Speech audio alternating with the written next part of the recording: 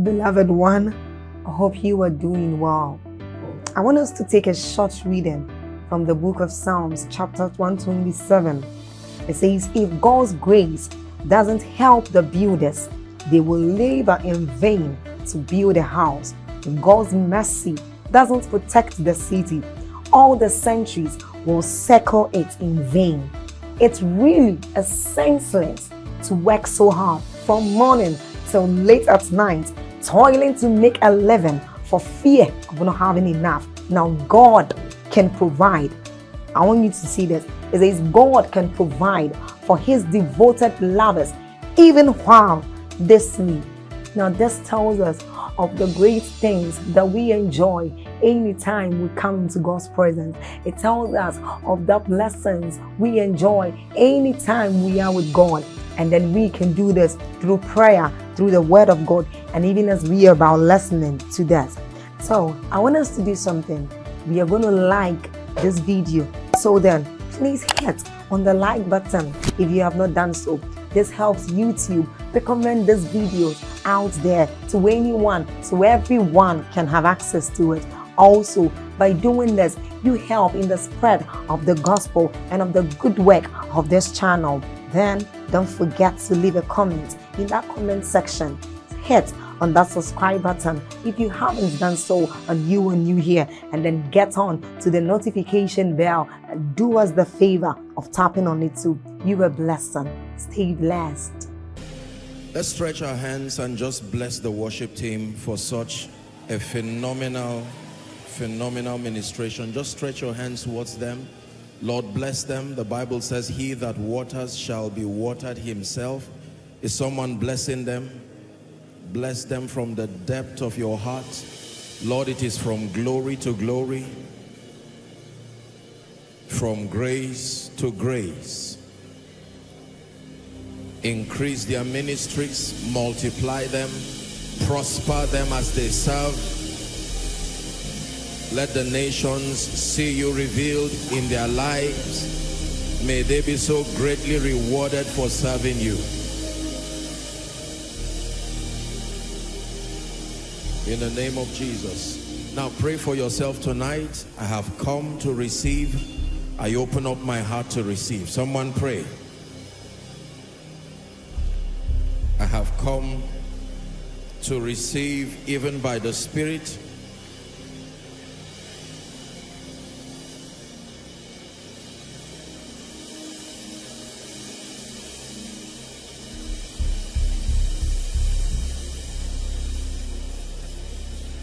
Hallelujah.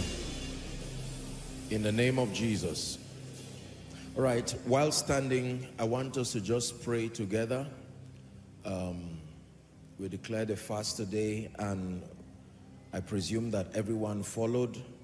We had 2 prayer points, and I want us to just pray those prayer points into our spirits. Hallelujah. Acts chapter 4 and verse 31. We're still standing. Acts 4:31. The Bible says, and when they had prayed, not before, not during, when they had prayed, the place was shaken where they were assembled together. And the Bible says they were all, how many? All. They were all filled with the Holy Ghost, and they spake the word of God with boldness. We're praying that the Lord will increase our capacity. Hallelujah. The problem with the woman who was in debt was not the availability of the oil, it was the size of the vessel. Hallelujah. And the prophet gave her a recommendation. He said, the oil will always reflect your capacity. He says, go and borrow vessels. Borrow not a few. Hallelujah.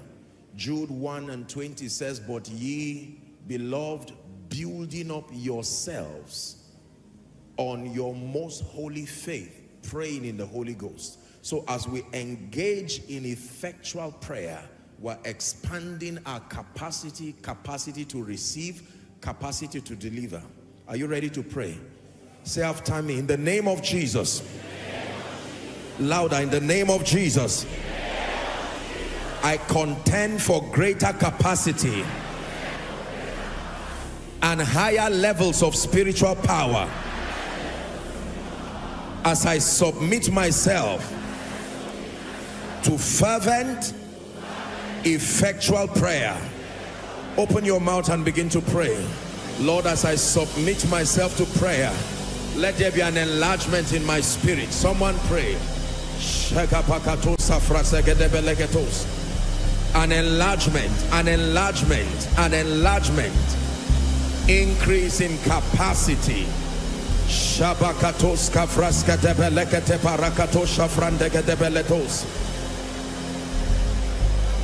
The Bible says the fervent, effectual prayer of the righteous man availeth much. Are you praying?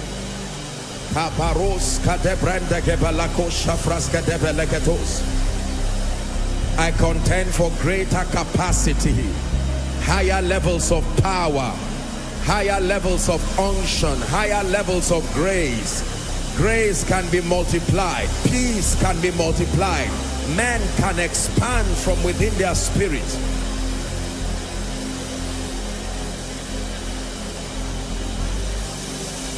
Heba shalaka parakos, kratakatebelente fraskatela kaposhades, ebratekev kaskadebeleketo shakratis kaberatus yata.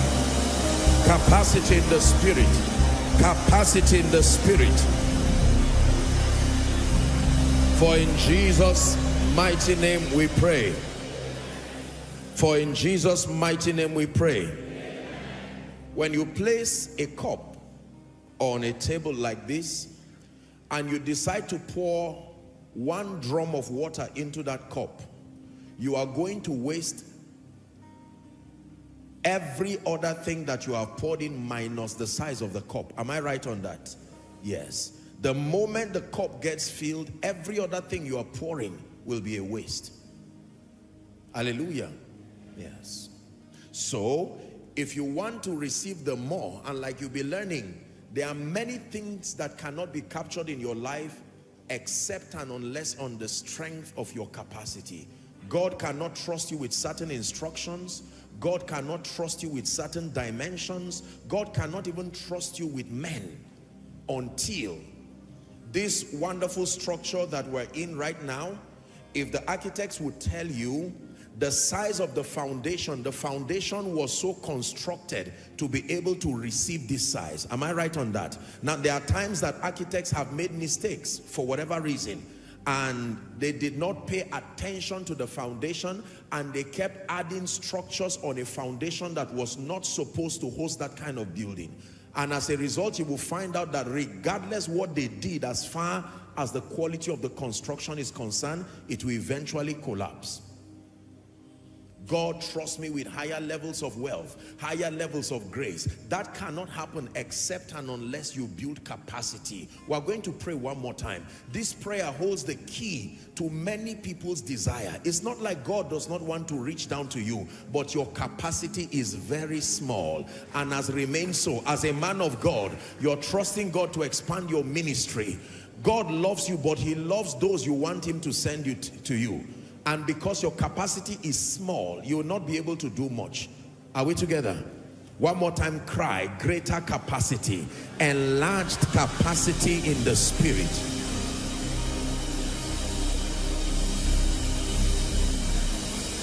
Go ahead and pray. Go ahead and pray.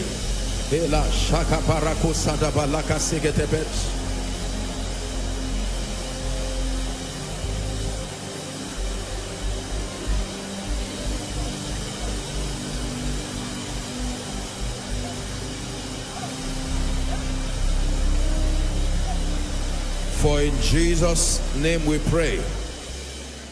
In Jesus' name we pray. We're going to pray the second prayer point. In Acts chapter 13 and verse 2, Acts 13 verse 2, the Bible says, as they ministered to the Lord and fasted, the Holy Ghost said, separate me, Barnabas and Paul, for the work I have called them into. If they did not submit themselves to prayer and fasting, they would not even know that there was an assignment for them. Hallelujah. We're praying that God would download the prophetic blueprint for the next season of your life. Are we together? Listen to me. Delay is related to confusion. The moment there is clarity, there is speed. Are we together? If you are driving somewhere and you are not sure where to turn to, the first thing you do is reduce your speed so that you do not pass the place. I say it again, delay is related to confusion. You're going to pray, Lord, the prophetic blueprint for my life in this season, I receive it by the Spirit. Go ahead and pray. Go ahead and pray. The prophetic blueprint for the next level of my life. The prophetic blueprint.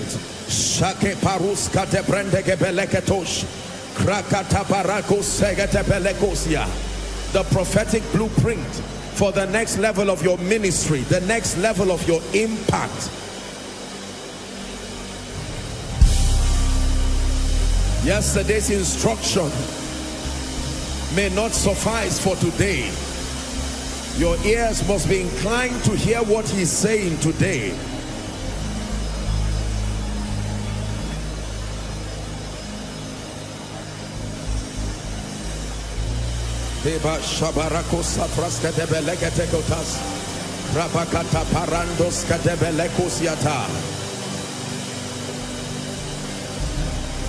Hallelujah.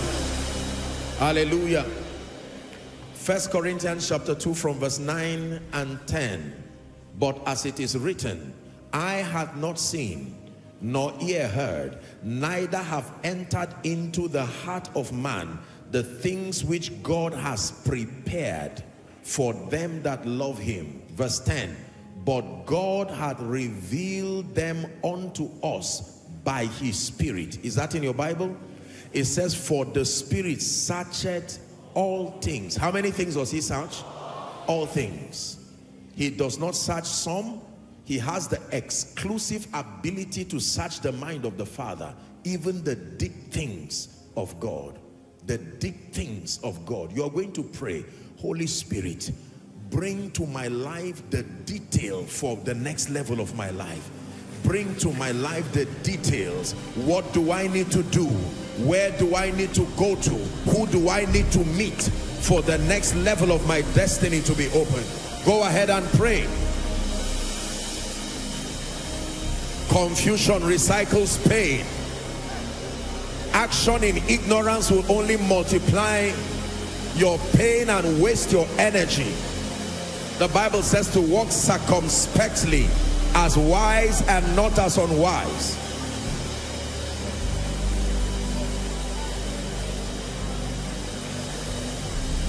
Said, call unto me and I will answer.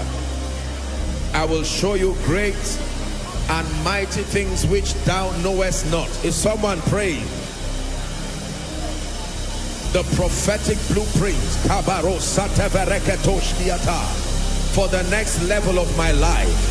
For the next level of my life. The prophetic blueprint for the next level of my business.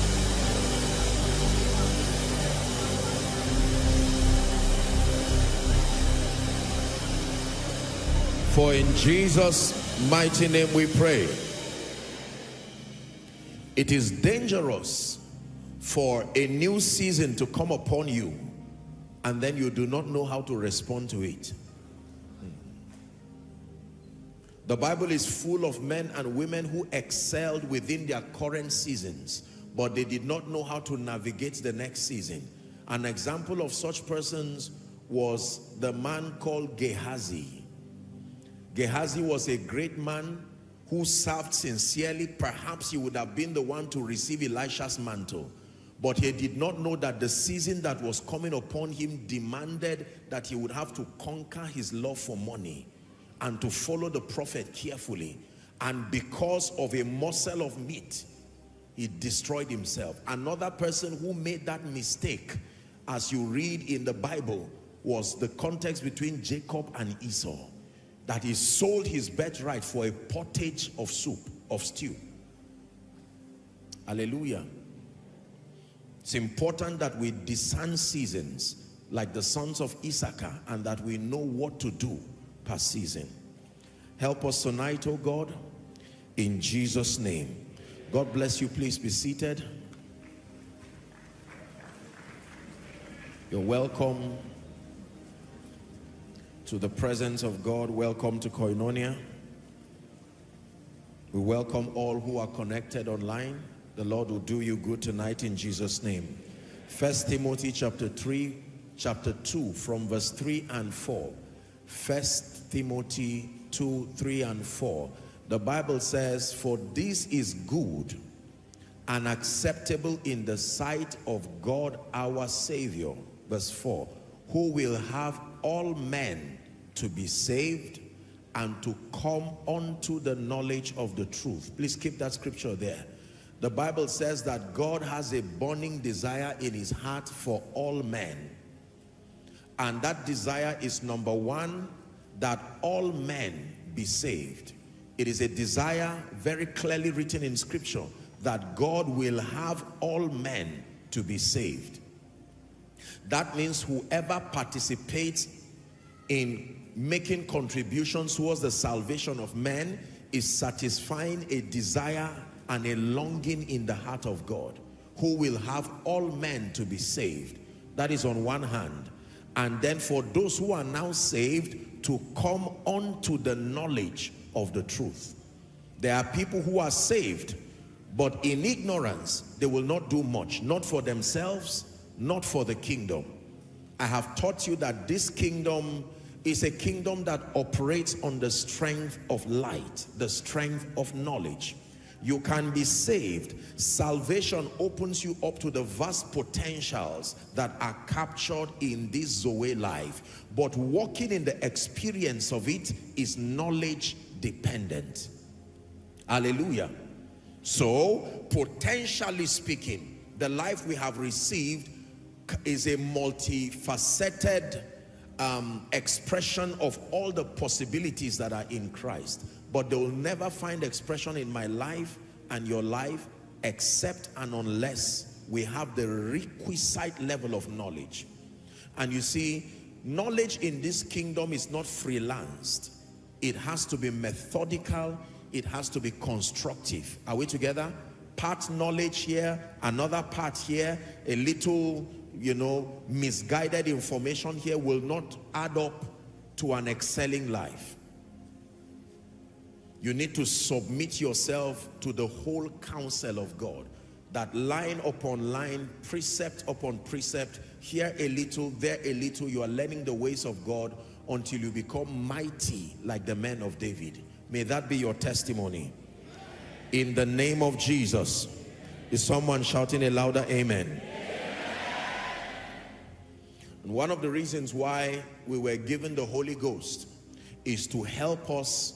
The Holy Spirit is our guarantee that we can step into the fullness of the knowledge it takes to reveal Jesus through our lives and to excel. 1 Corinthians 2, we read verse 9 and 10. Let's look at 11 and 12. The Bible says, verse 11, "For what man knoweth the things of a man, save the spirit of man which is in him?" It says, "Even so the things of God knoweth no man but the Spirit of God." Let's read verse 12 together. 1, 2, read. It says, "Now we have received, not the spirit of the world, but the Spirit which is of God, that we might know the things that are freely given to us of God." So one of the major assignments of the Holy Spirit is to come to us and become to us the revealer of the ways of God, the revealer of the mysteries of the kingdom, the revealer of the secrets of God, the revealer of the path that leads to an excelling life, a life of victory here and now. You can waste the ministry of the Spirit by just believing he's in your life just to make you feel spiritual and not maximize the potential. Most people are underutilizing the person and the ministry of the Holy Spirit. They will tell you they are filled with the Holy Ghost. They will pray in tongues, but their lives are surrounded by all kinds of foolish decisions, and it is clear that the Holy Spirit has no hand in that kind of life of decadence and perpetual decline. Because when the Holy Spirit comes, he truly makes you a winner. Hallelujah. Do you believe that? Yeah. You can give me a phone, or you can even give me some money, and I can sit back there and not maximize those privileges, either because of ignorance or whatever it is. Now, that does not stop the fact that you gave me something that has the potential to bless, to lift. But whether I can use it to my advantage or not is a different thing altogether. So most people have received the Holy Spirit, and we just end at the realm of feeling spiritual. Oh, I have the Holy Ghost. I can even pray in tongues to prove it. But we cannot see the benefit of his person in your life. There should be a remarkable difference. Please look up. The former you, the current you, and the future you should be clearly different as proof that the Holy Spirit has come to assist you. Are we together? Did the Bible not say two are better than one? That means my life alone without his assistance, now that he has come into my life, your life should not be the same at all. Our precious people sang it very powerfully. The Holy Spirit is that engracing that comes from God. The added advantage, the advantage. When he comes upon your life, your background no longer matters. When he comes upon your life, the limitations past do not matter again. I hope you believe this. This is very powerful. Everywhere that I go, everything that I do, all I see is grace. Everywhere that I go, everything that I do, all I see is grace. Your life becomes a living epistle. Your life becomes a discussion unto the glory of God. That when people look at your life, they know that a normal human being, unassisted by heaven, unassisted by the realm of the spirit, cannot produce this kind of result. Nicodemus comes to Jesus by night in John chapter 3 and verse 1, and he says, Rabbi, we know that thou art a man sent from God. Verse 2 says, for no man can do these things except God be with him. There are results that cannot happen just by the strength of the flesh. Hallelujah. I'm praying for you that from tonight, the excellency of your results will clearly show that God is with you. But not just that he's with you, that he's truly the one leading you. It is all right for people to not believe you when you say God is leading me, but the end of your journey will show that he's the one who led you to Abuja, that he's the one who brought you here, that he's the one helping you understand his ways. In the name of Jesus Christ. And up front, let me encourage someone. Look up, please. It takes time for the excellency of the spirit life to manifest. Be patient. God is working. We live in a world where we want to rush everything, you know, and you just want, I'm born again, filled with the Holy Ghost. What do I need to know? I want to start seeing results immediately. Be patient. Only a foolish farmer will go and put a seed on the ground. Are we together? And by the next day he goes back there and he's angry at the farm.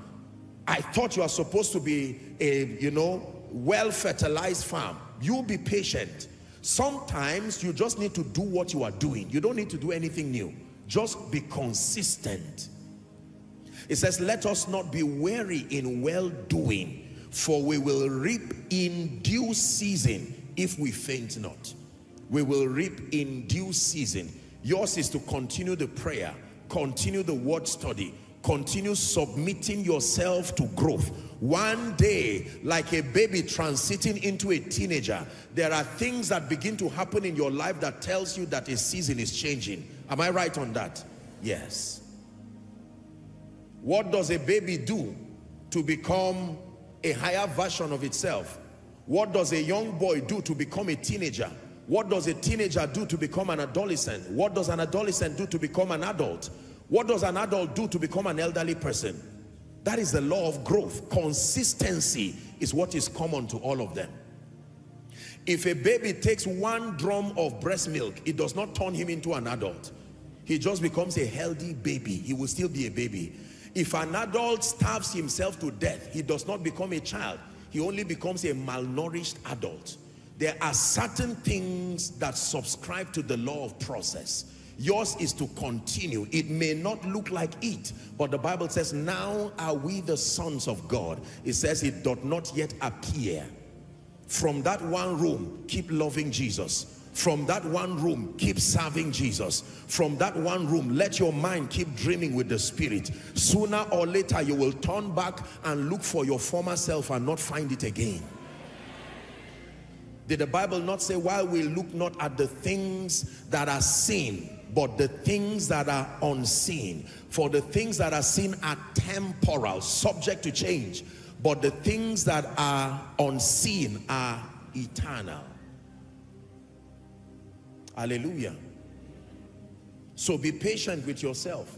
Don't allow the devil, who is the master of the sense realm, to make you feel this pursuit of God, this investment in prayer, this investment in the study of God's word, this giving, all of these practices, they don't seem to be yielding result. Till now, I do not have a job. Till now, I do not have this and that. Make up your mind that you will weary that voice of doubt and remain consistent, knowing that God has sworn by the oath and the promise that by these two immutable things, hear me, it is impossible for God to lie. And the way the realm of the Spirit works is, even 24 hours to your new season, it will not look like it. One more bath to turn Naaman to become a complete man. He was still looking leprous. One more night for the prisoner to become a prime minister. He was still looking like an ordinary person. The same way someone is seated here. Who knows, maybe this is your last night in that realm. Who knows, maybe this is your last night in that dimension. You will wake up, and through the law of consistency, you would have evolved to a dimension of you that will become a marvel to the world. I speak it to someone in the name of Jesus Christ. The staying power, the grace to stay and to remain until you evolve, the grace to stay and remain until the word works in your life, the grace to stay and remain. Receive it in the name of Jesus Christ. Please be seated. It is not in starting, even failures start. It is champions that remain until they finish. When you watch a marathon, all kinds of people are there ready to start. Even those who already know they will not finish. And once they shoot the gun or blow the whistle, everyone is running. And some are just whiling away time, whereas you can see some people, you can almost suspect that they will be the winners because their determination is so palpable. You will know that from the start they were prepared to weary tiredness until they got to the finish line. May you be that kind of person. Refuse to give up. Every time you are tempted to give up, listen, remember all those who are connected to your destiny. Every time you're tempted to give up, remember the fact that God is counting on you to be the person who will end certain circles, and let that motivate you and support your staying power to remain until you emerge. But one guarantee I can give you by the integrity of Scripture is that nobody who submits himself to the ministry of the word, the ministry of prayer, you are methodically taught the ways of God alongside the engracing that empowers you to walk in keeping with what you know. It is impossible to remain a failure. We are not the first to do this. This is not an invention. It's a relay. Others ran this race with excellence and they handed the baton to us. The Bible says, listen carefully, to follow them who through faith and patience. You're not the first to rise from failure to success. You're not the first to receive restoration from a, whatever it is. Everything that is happening to you now is only a repetition of something that has happened before. The Bible says the thing that was is the thing that is, and is that which is to come. We learn Scripture because we find our experiences in Scripture alongside the pathway that leads us to victory. It says, now thanks be to God which causes us always to triumph. Hallelujah. Are you blessed already? Journey with me tonight Tonight, we're going to the school of power. There are things that God wants to open our eyes to see. There are things that God wants to plant within our spirits. And I owe you to teach you these mysteries, the mysteries that control the understanding and the administration of spiritual power. Now, respectfully speaking, there are so many people who talk about power. People have written books about power, but it's very clear that there are very few people who genuinely understand power alongside the systems of administering it. I'm hoping that this teaching tonight will truly bless you. Hallelujah. Praise the name of the Lord. Let me set two foundations very, very quickly. Hallelujah. Two foundations very, very quickly. Number one, please write. The first foundation that I want you to get tonight is that God is the all-powerful God. This looks very simple, but please write. God is the all-powerful God. We're in the school of power tonight. God is the all-powerful God. Not one of them, not the most senior. God is the all-powerful God. He's called El Shaddai, the multi-breasted one. Is a picture of one who has infinite ability and supplies. Are we together? Jeremiah 32 and verse 17. So the first foundation tonight is that God is the all-powerful God. It says, our Lord God, behold, thou hast made the heaven and the earth by thy great power. Please say, by thy great power. It took great power to make the heavens and the earth. It was not just suggestion, it was beyond sincerity. If he was God indeed, he had to prove it by exerting great power to make the heavens and the earth. It says, and thy outstretched arm, and there is nothing. On account of your track record, we know for a surety that there is nothing too hard for thee. You believe that? Say amen. Second scripture to buttress on this point is Psalm 62 and verse 11. Popular scripture here. Psalm 62 and 11. God had spoken once, twice have I heard this, that power belongeth unto God. Someone say, power belongs to God. One more time, say, power belongs to God. So every time you see the manifestation of power across this realm, across the earth, it tells you that there is a God factor that has been introduced within that system, even if manipulated. The Bible testifies that power resides with God, that everywhere you see the manifestation of power, no matter what name you call it, that power came from God, whether it was manipulated, as you'll be learning tonight. All power belongs to God. God does not depend on any deity to get power. If he did, he would no longer be God. Are we together? There are three attributes, for your knowledge, there are three attributes of God that he did not share with man. Please look up.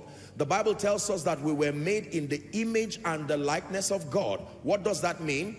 The image of God is the spiritual quality. The image of God made in Christ. Are we together? The glory of God. But the likeness of God means his functionality. We were made to function like God. 2 hands, 1 head. Are we together now? Yes. And we function by speaking. We function by doing. So the Bible says man was made in the image of God and in the likeness of God. This is very important. God gave man everything. The Bible lets us know that we are partakers of his divine nature. Do you believe that? However, there are three attributes of God he did not share with man. Listen carefully. There are three attributes of God that he did not share with man. These are the attributes that brand God and put him in a class all by himself. For your knowledge, just write it down quickly. Number one is called his omnipotence or omnipresence. Let's start with omnipresence. Omnipresence. What does that mean? His ability to be everywhere at the same time. The Bible calls him Alpha, it calls him Omega. The expression "and" was not in the original translation. Alpha, Omega. What does that mean? It means that God does not need to move forward to know what the end will be. Are we together? There is no time lag with him. He's at the beginning and at the same time he's at the end. This is an attribute of God he did not share with man. The psalmist said it this way: where can I hide from your presence? Omnipresence. God is everywhere at the same time. None of us, no matter how, even if we contend, we get into that Philip dimension, we cannot be everywhere at the same time. Even Jesus, when he wore a mortal body and became flesh, he could not be everywhere at the same time. Jesus will say, let us go to the other side.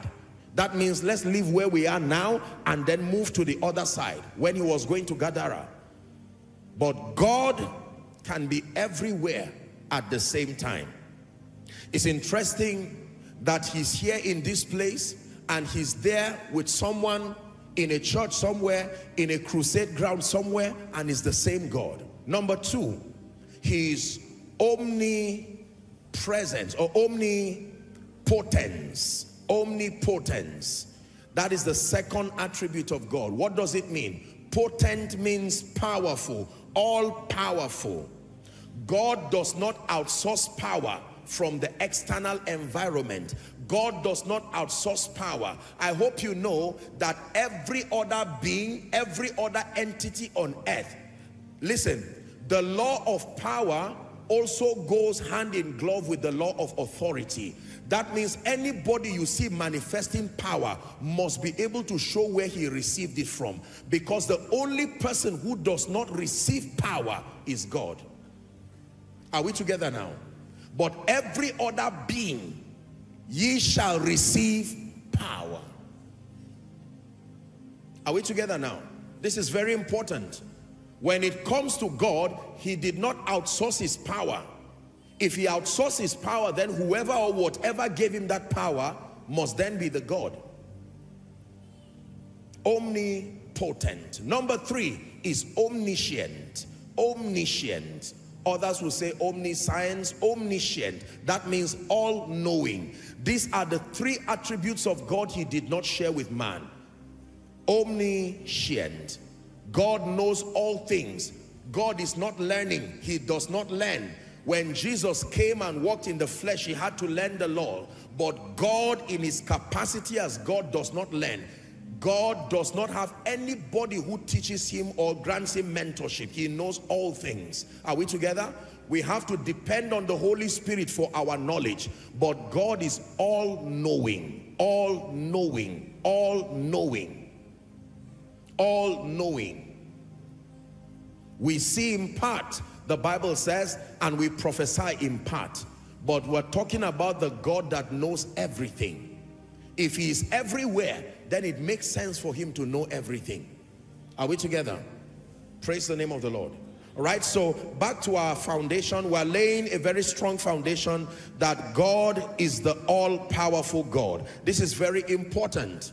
Find a way of believing that in truth, whether you have seen his power manifest to the degree that satisfies you or not, believe by faith that God is all-powerful. Number two, the second foundation that I want to lay tonight in our discussion is that God desires for his power to be revealed in the lives of his people. God desires for his power to be revealed in the lives of his people.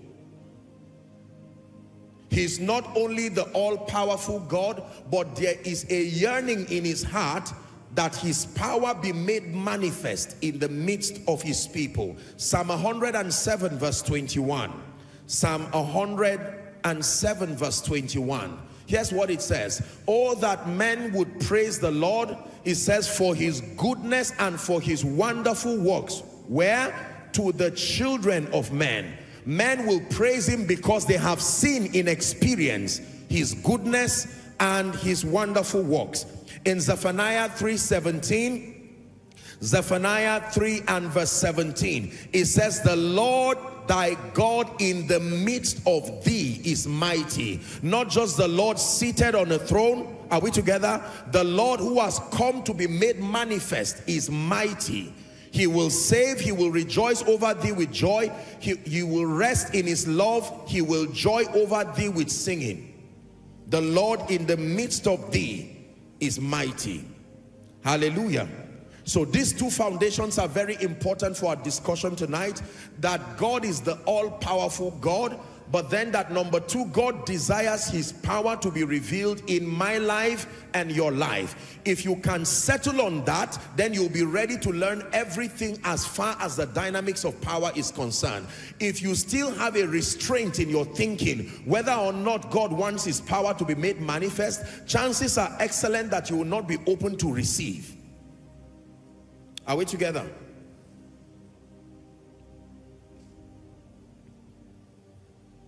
What is power? Let me define for you the power of God.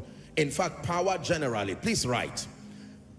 I have two definitions here, or three, that I want you to please put down. Number one, power is the ability / capacity to do or to influence outcomes. Power is the ability / capacity to do or to influence outcomes. The ability to influence outcomes is called power.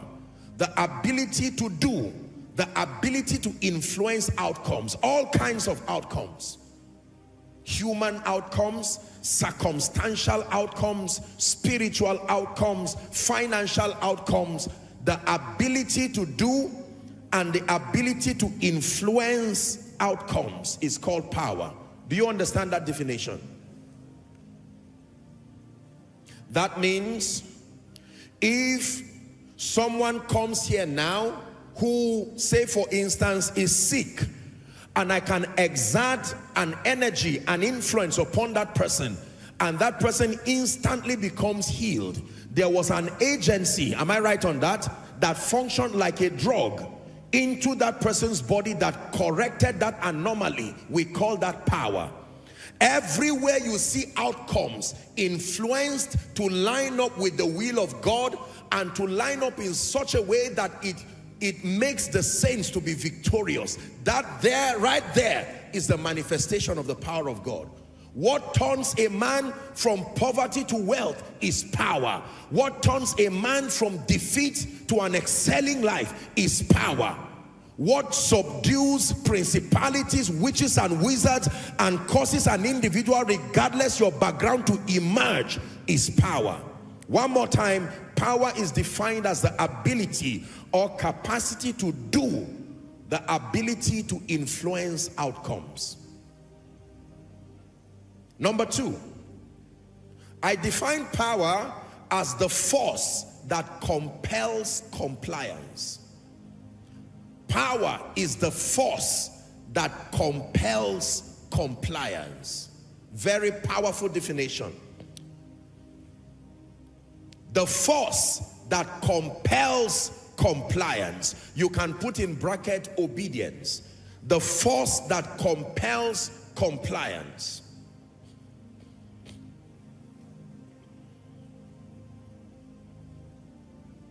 The capacity to influence outcomes and the force that compels compliance. That means everywhere power is available, you know the presence of power by the manifestation of obedience. Are we together? Everywhere there is power, there must be obedience to the will and the dictates of the person manifesting the power. When you see lawlessness and you see disobedience, it's a sign that power is not present, or that power is not being executed accurately. Am I right on that? Yes, sir.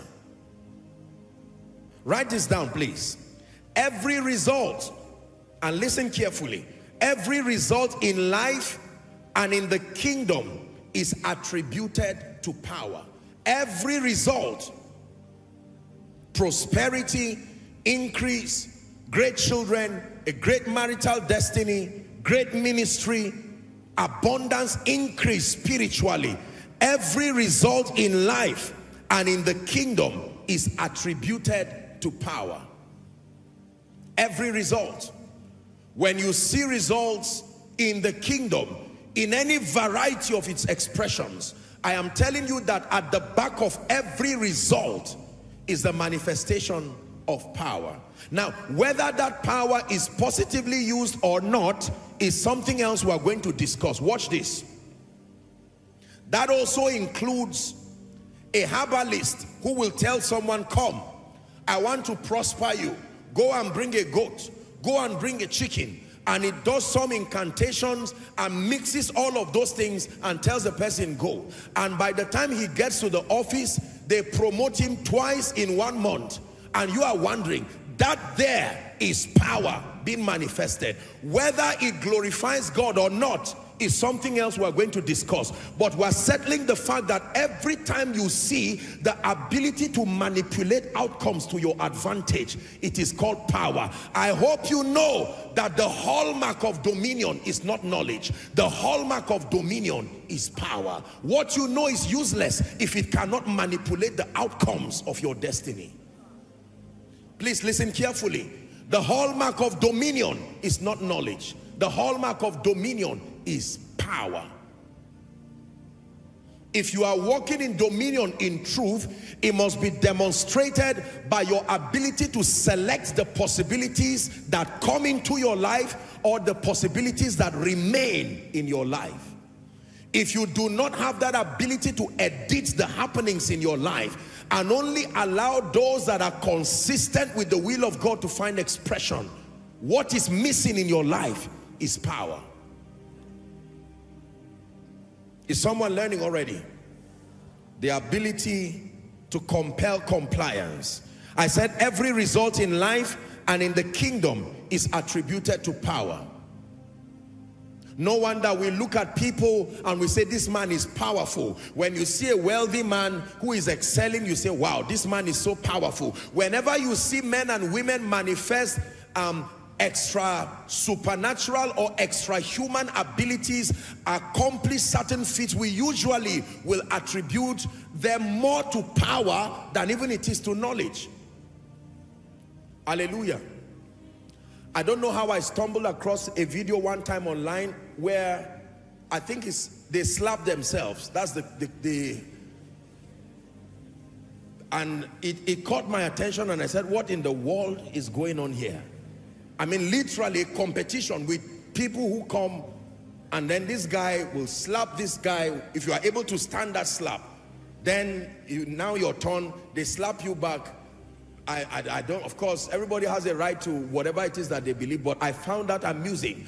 And then one of the guys who was purported to be a world champion, it was now his turn to slap the other guy. And with the determination of a winner, he slapped that gentleman, and I think the person passed out or collapsed. And I said, that right there is power. To manipulate an outcome to reflect your desire. Are we together? Yes.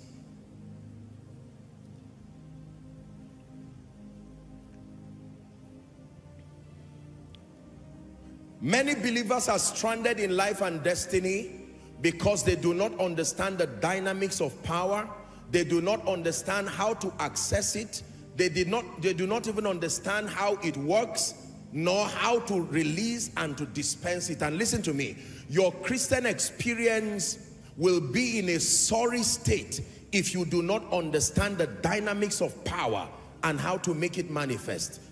Respectfully speaking, there are preachers struggling in ministry because they do not understand how the power of God works. There are individuals struggling across several areas of their lives because they do not know that the power of God is the privilege of all the saints. Look at me, please. When we talk of power, especially in the kingdom, I think subliminally we have been programmed to imagine that the power of God is the exclusive reserve for preachers apostles and prophets. So when we say power, immediately your mind goes to an apostle, some prophet, some evangelist, some teacher. And then once you do not feel called into the fivefold ministry, we usually close our hearts to power and would gladly have to depend on the vessels we perceive to have power for us to partake of that power. But I am telling you that when it has to do with the power of God, he desires that all men. Power is in several degrees. Power is in several dimensions. We are not necessarily discussing that tonight. Are we together now? But just for you to know that once you are in Christ, it is your heritage and your privilege as a result of that which Christ has done to access, to walk in, and to manifest in experience the power of God. You believe that? Say amen. Psalm 66 and verse 3, it says, say unto God, how terrible art thou in thy works. It says, through the greatness of thy power shall thy enemies submit themselves unto you. Submission is a product of power. When it has to do with elemental forces, when it has to do with the realm of the spirit, many people have heard the saying that the only language Satan understands is power. I believe that. It takes the power of God to subdue principalities and powers. It takes the power of God to manipulate circumstances and situations to reflect glory, to reflect grace. This is our mandate, to bring everything to the obedience of Christ in experience. Hallelujah. Did the Bible not say it in, that should be Ephesians chapter 3 and verse 10. To the intent it says that now unto principalities and powers in heavenly places might be known by the church the manifold wisdom of God. Chapter 2 and verse 10 says, we are his workmanship, created in Christ Jesus unto good works, which God had before ordained that we should walk in them. And all of this will require power. More than desire, you will require power. Please listen to me. My brother, my sister, it will take power to rewrite the narratives, the negative narratives in your family. It will take power to force your portion to come to you and to remain with you. The Bible says strong men retain wealth. Wise men bring wealth, but strong men retain wealth. Are we together now? It takes power to compel your portion. Right from the days of John up until now, the kingdom suffereth violence. It says the violent shall take it by force. There is nothing that God desires to come into your life that will just come in cheaply. Satan will not allow that. He is a master at rebellion. He is a stubborn spirit, stubborn from the foundations of the earth. And he will not allow anything, including your portion, to come to you without a contest. Not even salvation came at a platter of gold. To us, the recipients, we got it freely. But to him who paid that price, he paid the price with his blood, his reputation, even his death. If your life is going to change, it will take power. Man of God, if you must rise in ministry and excel, it is going to take power. It takes power to stop the devil from destroying your children and planting all kinds of negative and demonic seeds in them. It takes power. It takes power to ward off the antagonisms of men that plague our world and still continue to excel in spite of Satan, in spite of negative situations and circumstances. Someone say power. Let the devil hear you. Power. Now, pay attention. Very briefly, let me just share. This is not, there is something I want us to touch tonight before we pray. But the power of God, listen carefully. The power of God operates exclusively by faith. The power of God at work in the believer operates exclusively by faith. That means power is faith dependent. Now, for a long time, I think across the body of Christ, there seems to have been an age-long confusion as to the role of the power of God versus the role of faith. And so erroneously, we've had people who are supposedly the power people, especially the charismatics. We are the people of power, the people of the Spirit, and they downplay the place of faith. And then, respectfully speaking, we have those who believe in faith, as it were, and do not seem to place any regard to the ministry of the Holy Spirit. There is nowhere in the Bible where believers are taught to dichotomize faith and then the ministry of the Holy Spirit, or to choose one against the other. It is an unfortunate miscommunication of women and women of God. And I know that everybody is doing their best, but speaking from a standpoint of scriptural accuracy, listen, faith and the power of God walk hand in glove. The assignment of faith is to connect you to the power of God. Are we together? When you say faith has brought you the victory, you are right. But the dynamics of that operation is that your faith connects you to the power of God. It is the power of God that is the force that actually produces the results.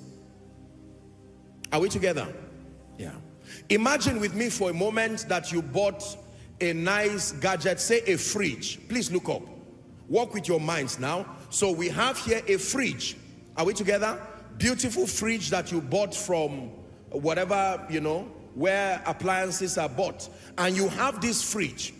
It has the potential to cool anything, your soft drinks, whatever you put in there.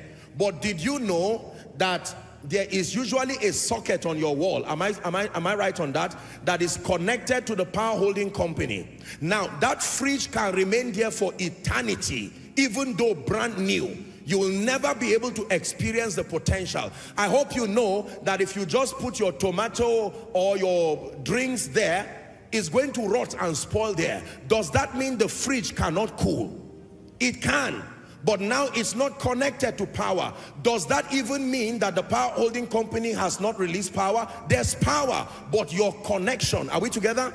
And sometimes, how many of you know that the wire from your fridge to the wall may be too short sometimes? Am I right on that? And you may need to add to the wire to elongate it. Your assignment is that by all means, it gets to connect there. That long wire you see is what we call faith. The assignment of faith is to be a conduit for the power of God to flow. So when you say the wire is the reason why the fridge is on, you are not wrong. But classically speaking, there is power that flows through that wire. Am I right on that? Electricity, you call it. That is what really powers it. So as much as the power is available to power your fridge, if the wire that is connected is too small, you will need to elongate it. This is the dynamics of faith and the power of God. So imagine someone who says, I don't need the power in the wall there. All I need is to have a long wire. You can go and buy, you know, measure wires and buy it and even hang some on your shoulder. Now, there's no doubt that you have a lot of wire, but will the fridge still be cold? Then assume the person who keeps jumping and using a tester to say, look, I can guarantee you there is light there. The power holding company has released light. Will the fridge still be on? There has to be a synergy. Am I right on that? A combination between the socket and the power that is released there, and then your wire that connects you. So faith connects you to the power of God, but it is the power of God that actually brings the result. Are you learning now? So if all you have is power, congratulations, but you are about to watch from a distance and be frustrated while you watch, because it will take faith to transport that reality. So when the Bible says things like, this is the victory that overcometh the world, even our faith, he's talking about your conviction that now has given you room to take action, and in taking your action, you have now committed the power of God to flow. Hallelujah. But it's important for you to know that the administration of the power of God is faith dependent. What does that mean? That means that administering the power of God is a product of conviction and obedience. You're not going to independently or arbitrarily manifest genuine power. All kinds of power, even manipulated power, depends on conviction and obedience. If you go and, for instance, not to praise or glorify the devil, but just because of our discussion, imagine with me that you were not saved back in our days, traditional practices, and you now went to some herbalist somewhere and said, sir, I want my crops to produce maximally this year.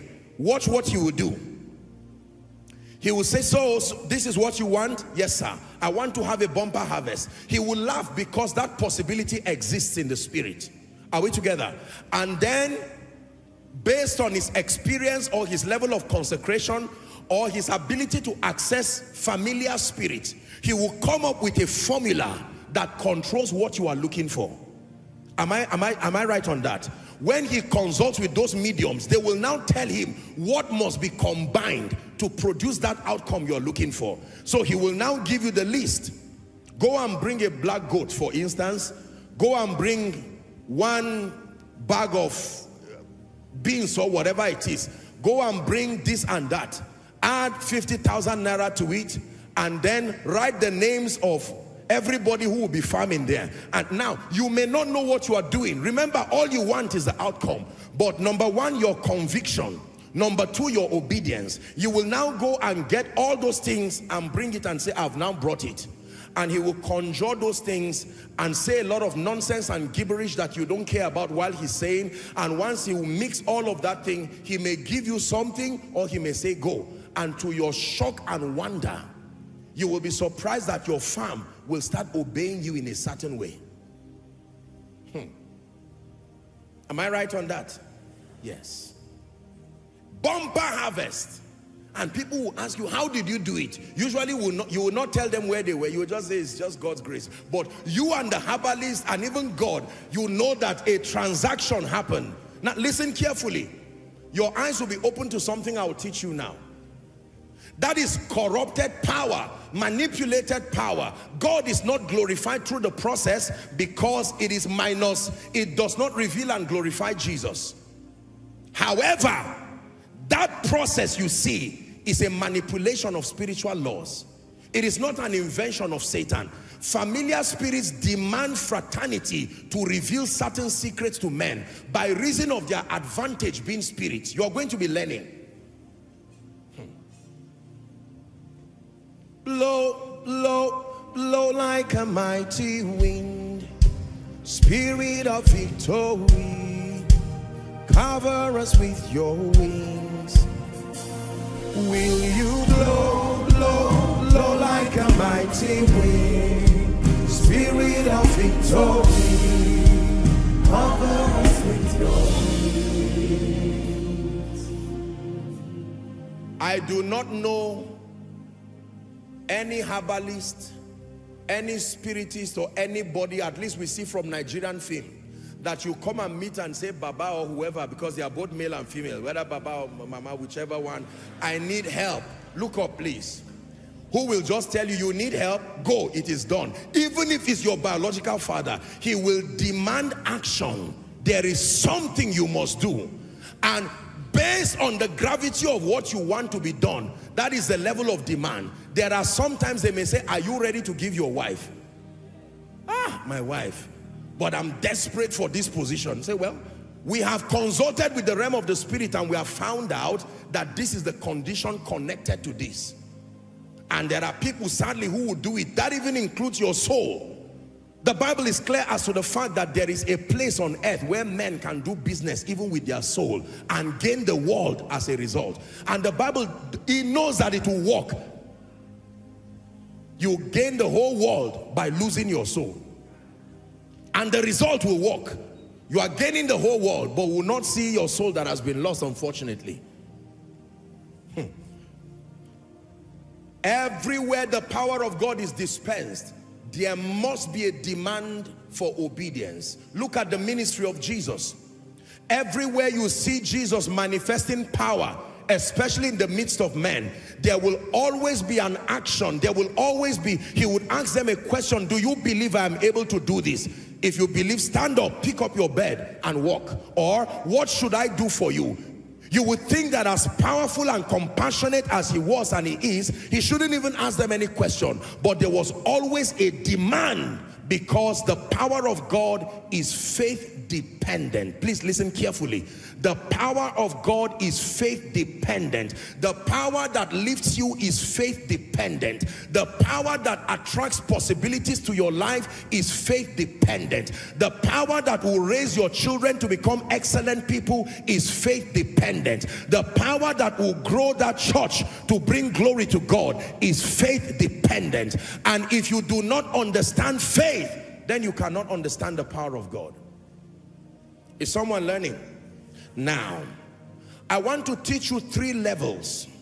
There are 3 levels at which the power of God is accessed and released. 3 levels. The power of God is accessed at 3 levels.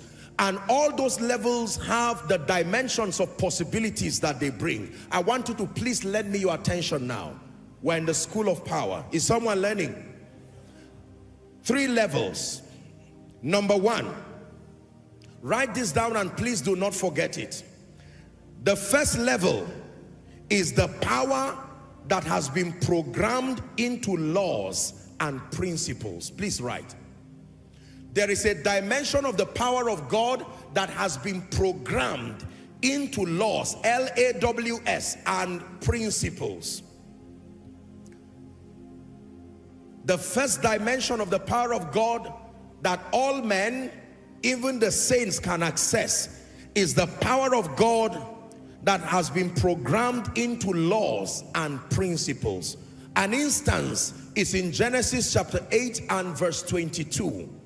God made a very profound pronouncement there, and he connected it to the earth. Look up, please. It says, while the earth remaineth. Is that in your Bible? It says, seed time and harvest. Everybody say laws. Cold and heat. Summer and winter. Day and night shall not cease. Have you seen any one of these cease on earth? Sometimes the seasons will be so prolonged you would think the other one will not come. But a dimension of God's power was invested into laws and principles. And look at me. The nature of this dimension of power is that it functions based on understanding, not relationship. You do not need a relationship with God to access this dimension of his power. That is the reason why an individual can reject God as God, but walk in keeping through understanding to these laws and access that dimension of power. This is the dimension of power that unbelievers have used to build conglomerates. Unbelievers have used. The law of value has the power of God attached to it. The law of relationships has the power of God attached to it. It says, he that wants friends must show himself friendly, whether that person is a believer or not. The moment you are friendly, that dimension of God's power is kicked into your favor. Watch this. If a terrorist decides to maximize the rainy season to farm, will it bring crops for him? I hope you know that earth that produced for him is the Lord's, and his fullness thereof. And yet that man, as evil-hearted as he is or they are, will still farm, because the power of God has been invested into the law of seed time and harvest. They will still have a bumper harvest. Please listen carefully, believers. Apostle, I desire power in my life. I want to have an encounter with the Holy Spirit. I don't know why I'm not seeing the power of God. You may have neglected this dimension of the power of God. Why are unbelievers striving and excelling? They don't love Jesus, yet we see them excel because they have mastered this dimension of accessing the power of God. They may not acknowledge Jesus as Lord and Savior. In fact, they may deny him to his face. But that does not mean the laws will stop working. If you understand me, say amen. Let me, you don't need to write, just look at me. Let me list for you a few laws that have the power of God behind them. Are you ready? You can just listen. Number one is the law of diligence. The Bible says the diligent hand shall be made rich. No matter who on earth, the moment you subscribe to diligence, there is a great future for you under normal circumstances. If you are diligent and you do not prosper, it takes demons to interrupt that law. But under normal circumstances, diligence and productivity is connected to wealth and increase. Number two, blessed are the merciful, for they shall obtain mercy. That every time you show mercy, you are programming that reality, whether you are born again or not, based on the laws of seasons and the laws of time and chance. Eventually that harvest will come to you. Herein lies the answer to the age-long question. Why is it that if God is the God of the universe, there are believers who are suffering? There are children who are crying across the globe. How can a loving God be seated upon his throne and is watching children in Africa die, whereas there are people who are renting jets and renting a lot of things and wasting their lives, and it looks like God is watching them? Listen to me. God gave every man a will, and not even him will violate that will. At the expense of your eternal destiny, he allows you to choose whether you want to hand your life to him or not. And if you reject him, he will respect your decision. Even when Satan rebelled against him in heaven, he respected his decision. Unfortunately, every decision comes with consequences. It was not that God got up and decided to punish Satan. The judgment of Satan was the consequence of rebellion. Are we together? This is very powerful. So when we see people cry and die and scrounge around in our society, is a violation largely. Now, demon spirits have taken advantage of that state, but they are taking advantage of that state because they already know that there is a dimension of the power of God invested in principles. Watch this. So a gentleman gets up one day. I'm not talking of someone who is born again. We're believers, but I hope you understand why I'm teaching you this way. So a gentleman who is not even saved just gets up and reads a book, maybe a book written by Bill Gates or a book written by any great man, and makes up his mind that I'm going to take my destiny by my hands. Are we together? Now, this is somebody who is not saved and makes up his mind to walk with the things that are written there. He begins to change his attitude. He begins to subject himself through all kinds of things. He subscribes to mentorship. Are we together? Educate his mind. You will find out that the reality of that man begins to change. Remember our definition of power? The ability to control and to manipulate your outcome. The once poor and wretched gentleman suddenly begins to change.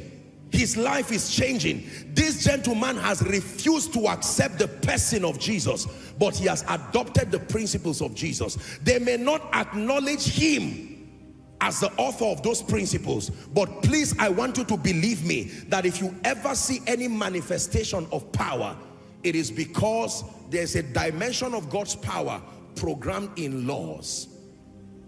Now, people call it all kinds of names. Some call it the laws of the universe. Some call it all kinds of laws. Some attribute it to Mother Nature, unfortunately. But we who are of the faith, we know. That's why I laid that foundation. I have spoken once and twice have you heard that all power belongs to the Lord. So if I plant corn and I see that corn growing, I don't congratulate the universe for giving me corn. I give glory to Jesus because I know that he's the one who empowered it. But if I'm an unbeliever, I can give that glory to my conscience or some kind of cosmic power. This is the advantage that believers have. When believers practice the laws of the kingdom, the advantage is that we practice it as submitting to Jesus, and eventually the glory returns to Jesus. Are you learning now? But you neglect laws and principles, and you find out that you have neglected a whole dimension of God's power. You may never experience it in your life. Could it be that someone seated now, you are born again, you are saved, but you have ignored obedience to principles and to laws, spiritual laws, laws that are being taught, scriptural laws? There are laws of growth. There are laws of leadership. There are laws of influence. There are laws of multiplication. There are laws of restoration. Which of them do you not know? Which of them do you know?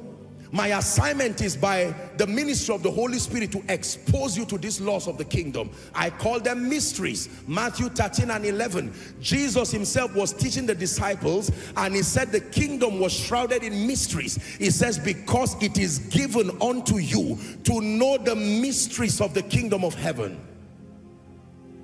The mysteries of the kingdom of heaven. Watch a display of spiritual laws.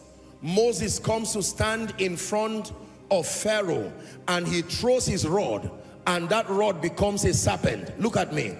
And then Jannes and Jambres, they never called the name of Jesus, yet they threw their rod and it became that. Now, I'm not promoting evil. Never will I do so. It is for the purpose of my discussion with you. How many of you know that in our various villages, in our various market squares, and even some have been so sophisticated, there are people who are acclaimed magicians. Am I right on that? And they bastardize spiritual laws. You sit down, sometimes you almost have to shut yourself from watching those things, because the things that you seem to be craving to see manifest, they play child's play. They manipulate the laws of the spirit. It only reveals to you the possibilities that are there that are yet to be tapped. All power belongs to God. So I lay hands on a sick person and says, in the name of Jesus, stand up from this wheelchair. And the person stands up and you are clapping. Yet another person is in a village somewhere telling someone, look, I cannot stand up. And they say, don't worry, we'll put a particular leaf, we'll chant something, and then the person gets up. Now, 2 or 4 seem to have done the same thing. The difference is that Jesus is glorified in one and Satan is glorified in the other. Are you getting what I'm saying now? The believer, listen to me, there are many formulas and there are many routes to accessing power.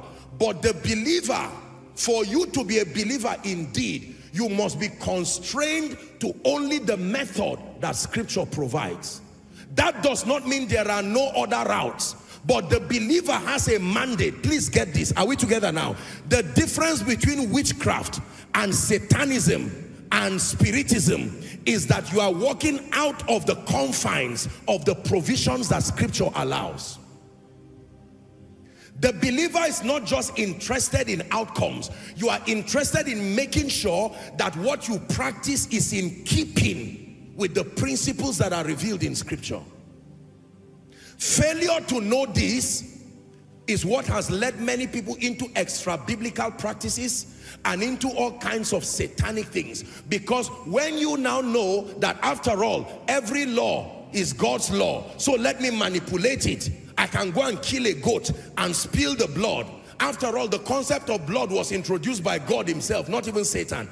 I can now manipulate you. But when you know that as a believer, part of what makes you a believer is your total submission to the authority of Scripture, your total submission to the ways of God.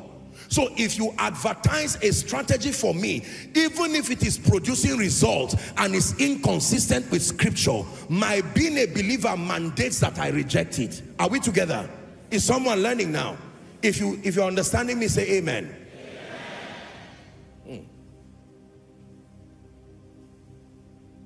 Why will I not just go and call some herbalist somewhere and say we're all co-laborers, we're colleagues in this business? The most important thing is we're getting people healed. Why will I not do that?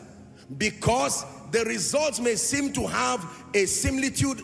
It may look like there's result, but our convictions, the government that we pledge our authority to, are we together? And the modus operandi, the pathway we follow are very different. I will not hate them, but I'm not going to fraternize with them because I do not believe that. Why should Paul in Acts chapter 16 cast a demon out of a damsel who was using it to prophesy to people? If it was just about the prophetic, he rebuked her because in doing that, Satan was manipulating that thing. Are we together now? And he was using it to deceive many people and to bring gains to many people. If someone is learning, say amen. So, The first level at which the power of God is accessed is the power programmed into laws and principles. Please hear me. Ladies and gentlemen, can I tell you, do you know why laws are very predictable? Watch this. Some of you, especially our international guests, you took a flight from your various nations to come here. Most likely the person who flew you was not a believer.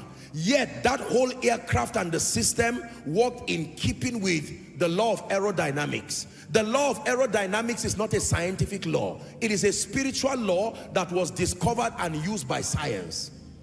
Are we together now? What you call scientific laws, go and ask the inventors of those laws. Is it the laws of mechanics? Is it the law of whatever it is?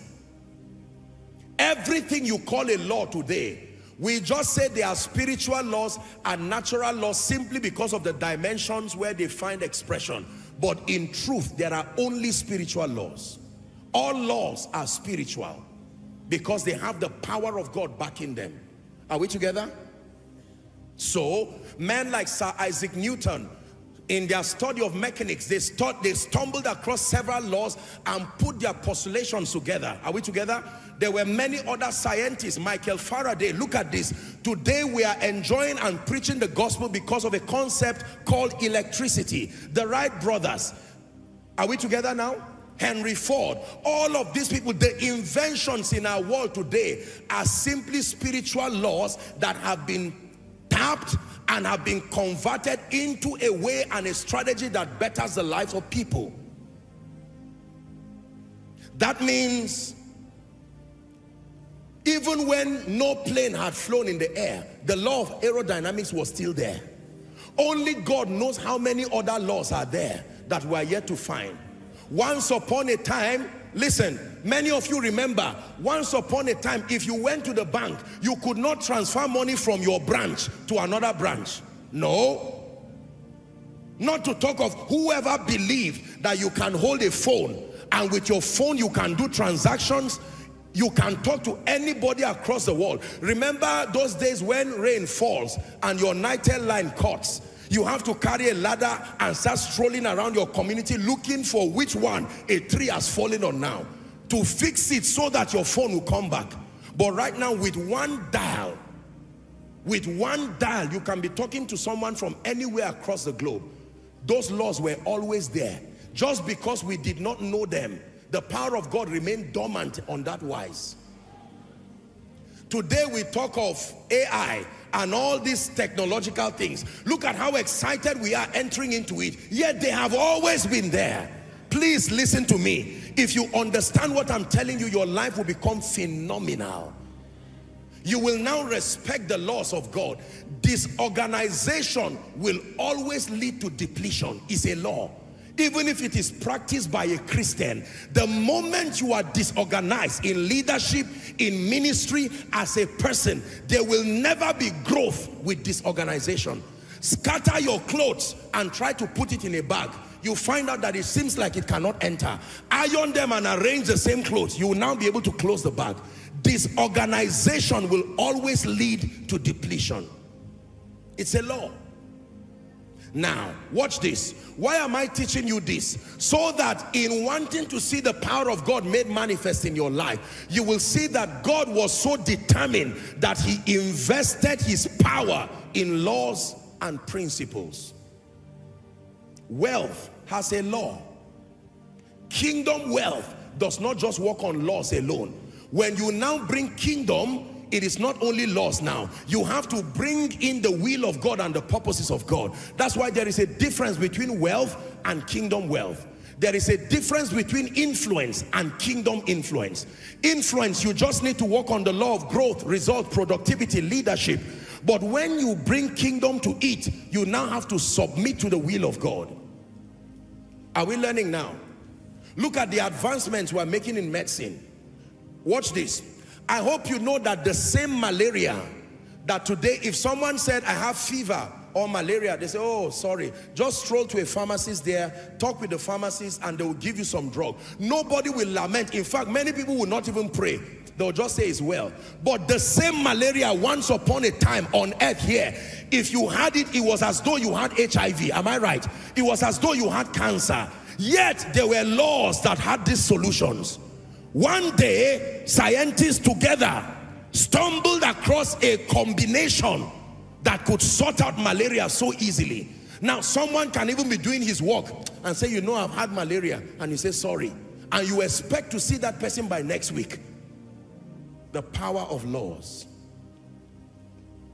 That means cancer that is killing people today, listen carefully, that means HIV that is killing people today, there is a supernatural dimension to it. But please, I want you to believe me, that God who put his power in laws, there is every solution. This is where the assignment of the Holy Ghost comes. You will be learning how inventions happen. Invention is not brain work. Invention is a spirit assisting a man to find where these laws are, alongside the combination. Go and ask inventors. They will tell you, inventors are usually lonely people. They alienate themselves from society. It is that level of consecration that introduces them to spirits. They may not acknowledge that I'm interacting with a spirit. They will say, a voice told me, join this, join that, join this, and boom, something happens.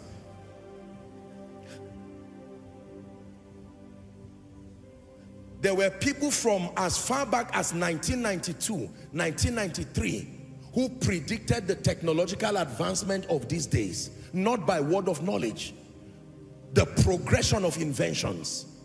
And that happened by the assistance of spirits. We're still coming to the other dimensions. I am just telling you that, watch this, we are immersed in a myriad of spiritual laws waiting for us to understand. The Bible is the believer's compendium of these laws.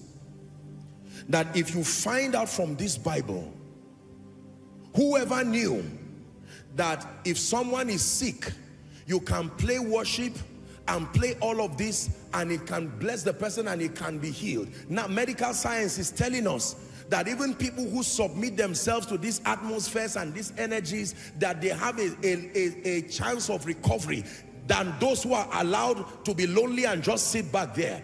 But this, right from the beginning, these things were in the Bible. Now, hear me. I know that people have used satanic and demonic laws to destroy. My goal is to help you know that these laws work because it is the power of God that is behind them. Forever until Jesus comes, when you get an airplane and the laws of aerodynamics is working well, when you move that plane, are we together now? It is going to go upon the air and we are going to travel and keep traveling, taking the gospel and taking whatever it is on the strength of that law. Many people have come here today. Look at your phone.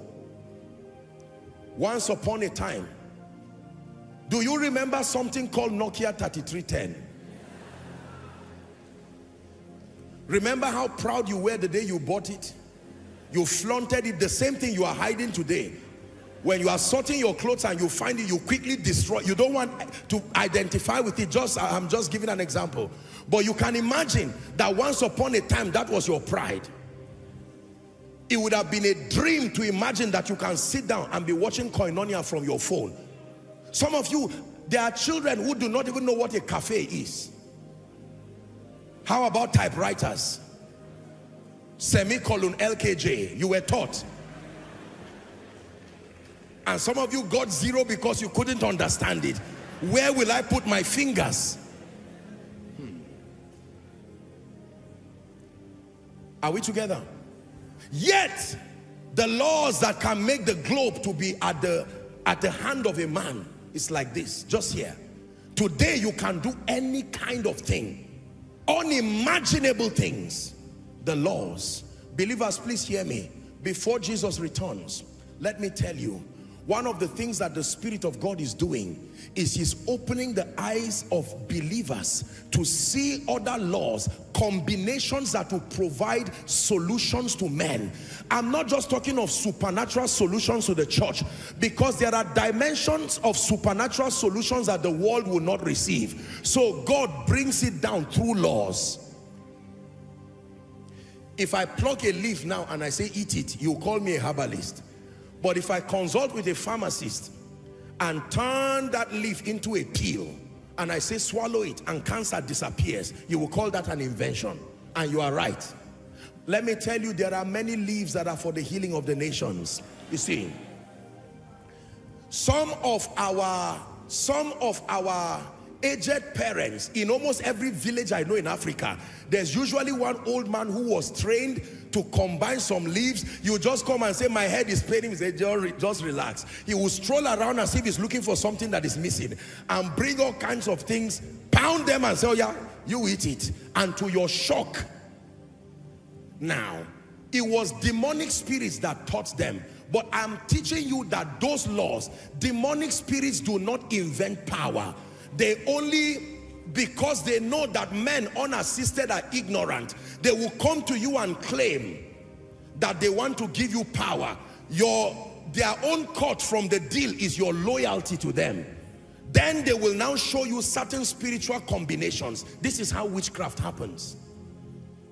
Witchcraft is a manipulation of God's power that comes through a necessary alliance with Satan, intended to ultimately give you a semblance of result while corrupting your desire for God. But make no mistakes about it.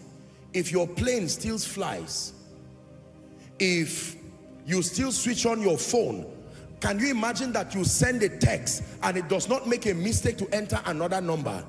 8 billion people thereabout on earth, yet the person you are sending to, it gets to his phone in a moment. I'm holding right here a mic. When I watch the videos of Catherine Kuhlman and all these people, when this kind of invention was in its infancy, you see them hanging, they hang all kinds of things like a growth around their waist and carry it. I mean, you can imagine hanging something this heavy. Yet to them, they were impressed because it was an invention. And today, to many people, I'm even living in a stone age holding this. Are we together? My question for you is, what else is there? It will be foolishness to imagine that we have exhausted the laws that are there. What else is there? That someone can come up with something called YouTube, and in a moment you can broadcast a meeting like this to the ends of the earth, and everybody is connecting. Once upon a time, if you did not have television, you will cry, you will save. Now your TV for some of you has been off for a long time, because another kind of TV was given to you. What if you are given another that you do not have to hold again? Are you saying it will not happen?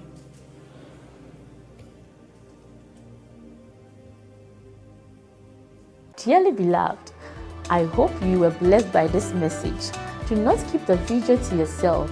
Share to as many as you can to help them bless. Check our homepage for more of our messages. Subscribe to the channel, comment on it, like it. See you on our next video. Bye. Pray, pray, pray for your destiny. Salaskade bashkana kata branda kata katos. Kata branda kata pakotos koto brekete kata. The phase of development. Lord, grant me the discipline